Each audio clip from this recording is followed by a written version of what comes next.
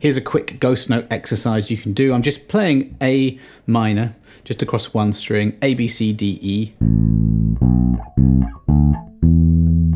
Open string, then frets 2, 3, 5, 7.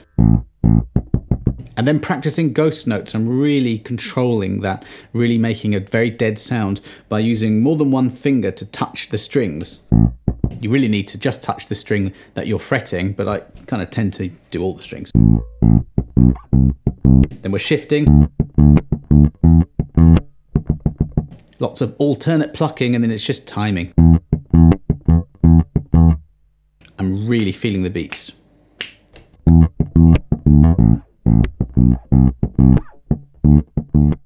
Try it.